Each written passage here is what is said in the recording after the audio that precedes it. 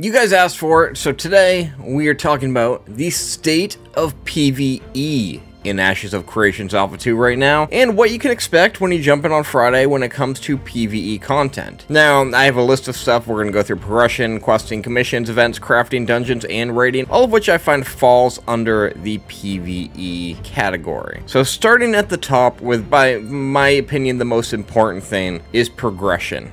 So in Alpha 2 right now, as a lot of you probably know, you go into Lionhold through the Divine Gateway, and there are some quests that introduce you to the game. They bring you down into the city, kill some goblins, and then there's some NPCs scattered around. One gives you quests to introduce you to crafting, another introduces you to commissions, another has you exploring this ruined city of Ayla and going around and just kind of getting a feel for things, exploring, and all of that. Going through these, like the Mount one is very important. If you want to get some of the story and the questing, it's a good way to introduce yourself to the game, but right now the progression is not the ideal way to level. As I said before, the best way to level is really group grinding. When you go through this, the questing XP from like 1 to 5 is decent, and then after 5 it doesn't really scale as you're leveling because it's not fully implemented yet. So I think the expectation is you do these introductory quests, and then you go and take on commissions that put you out further into the world and do a bit more exploration, and there's some that just have you go to certain points and I believe it tells you to scout them out. So you go to these certain areas and scout them out. Some of these areas are fleshed out and have events, and some of them you just go there and you're like, why am I here? And then you go on to the next one. And then there's some that have you kill different monsters and things like that.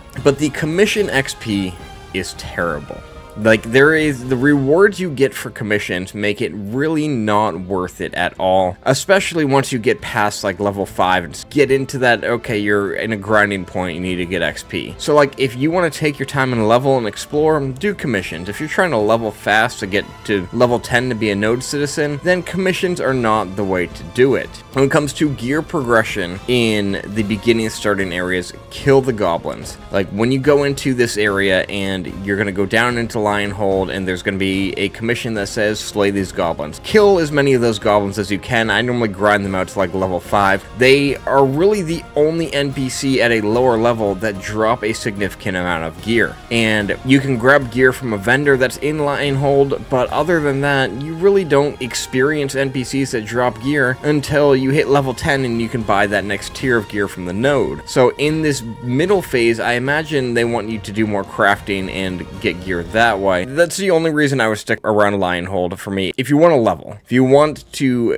get to the end game as fast as possible, whatever that end game is in Alpha, you want to level. And you want to do it in a group and farming different points of interest, which we'll talk about in a minute. But yeah, so like commissions, I think commissions need a lot of work. The reward is not worth the effort for me personally to pick them up. Obviously, the idea here, commissions eventually are meant to work, whereas they're like your gateway into the world. They're your gateway into exploration. And you can kind of see that already. It's just the world is not fleshed out enough for, I think, commissions to have their full potential and actually send you out into the world to take on these various events and take on NPCs and really just get lost on your path and get lost in this world and not come back and just keep doing your thing. World events are in the game, they are functioning, they are certain parameters that need to be hit for these events to trigger in the world, and they give pretty good XP.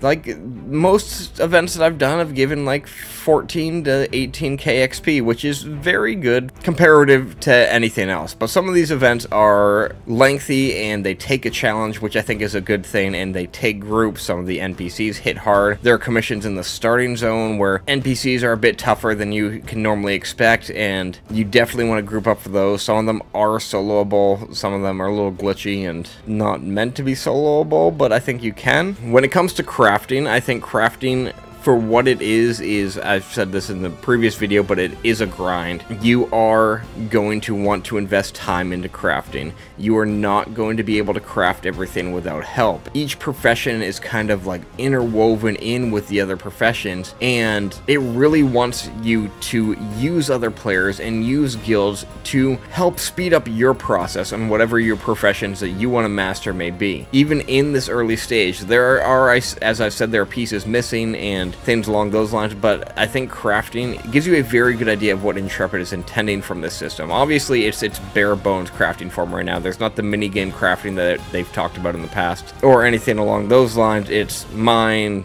grab what you need, get the best material, combine them, and make the piece you need to move on to the next piece. And again, it's gonna be a time-consuming grind, but it's really the best way to get gear, and there are a lot of interesting components to it, like there's enchanting scrolls and potions and all of that stuff that you're gonna need later on. So you are going to want to trade with people or join a guild and get an established routine going on for you to get these materials, because right now there's no auction house, there's no markets, it's all player trading or what you create yourself. So until those things come online, you are really going to want to rely on other people a bit more than you probably would in the live game, at least in the sense where you're actually like speaking to them and in the chat trying to get the materials you need or get the resources you need, because once markets are in, you can just go up to a stall and buy whatever they have at the market, and it'll be a different experience. But right now, join a guild. I'm just gonna keep saying that, join a guild. Going back to the leveling for a minute, I talked about this a bit earlier. So if you look at the world map, there are various points of interest on the map, and for the most part, these points of interest have elite NPCs, which are recognized by the amount of stars they have. There's 1 star, 2 star, and 3 stars, 3 star being the hardest, 1 star being the easiest, and these elites kind of roam these points of interest and give very good XP, drop a decent amount of materials, but require a group for you to go in and grind. And these are the places that you're going to want to explore when you're grouping up, leveling, and going through the motions to get to 25, because it's the most beneficial way to spend your time if you're trying to level. So obviously, if you're going 1 to 10 is pretty easy for the most part, and you could do 1 to 10 solo if you want to go out and take the exploration route and explore this world. And then once you get past 10, you're kind of at this point where you need to grind out to get to the next stage, to get to the next level of content. And there are some areas where you can do it solo, but the majority of them you definitely want that group. And then within these, there are the little pocket dungeons that Intrepid has mentioned too, like Oakenbank Keep is supposed to be a pocket dungeon. I believe the Ursine Caverns, which is like these level 15 to 20 bears that it just keeps going down deeper into the caves, is supposed to be a pocket dungeon. There's an area in the ruins of Ayla that are like, you can go underneath the ruins and there are level 15 mobs in there. I don't know if that's intended a pocket dungeon or not, but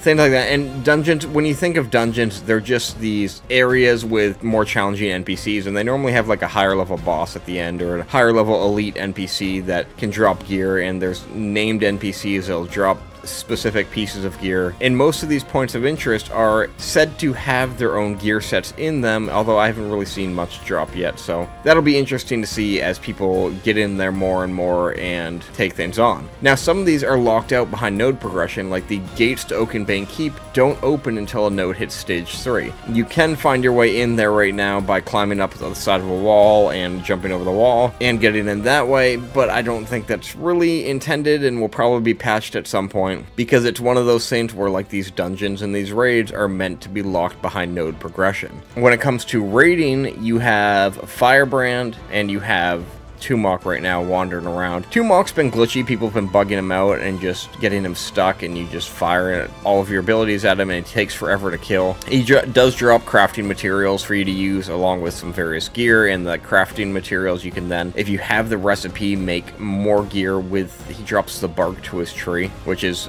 I think, is pretty cool. I like the idea of the gear set drops and the crafting material drops to really get a variety of gear in there. But PvE endgame content is kind of lacking in a sense right now, which again, that I think is going to come online in phase 2 more when we see these story arcs coming on. And again, when I say endgame, I mean level 25. It's not endgame as Intrepid meant to be, but endgame for this stage of alpha, because that is the cap. And I think once you hit 25, it's going to be basically crafting. You're going to craft and level up the professions you want and go into the lawless zones and PvP and get the materials you want and bring them back and keep crafting. And that way, when phase 2 starts, players are ready to go for whatever Intrepid starts bringing in for that content. But I think there is going to be this kind of stalemate at level 25 where you really don't have much left to do because it's an alpha and doesn't have really any of that later game content yet. So it's going to be interesting to see how people spend their time at this point, because you could level up another archetype, you could go through the rounds again, but again, it's grind and grind and grind and grind, and I don't know if people are going to enjoy that. I enjoy it. I love grouping up with people and killing NPCs, and I think it's a blast, but is the majority of the audience going to? I really don't know. But overall, PvE content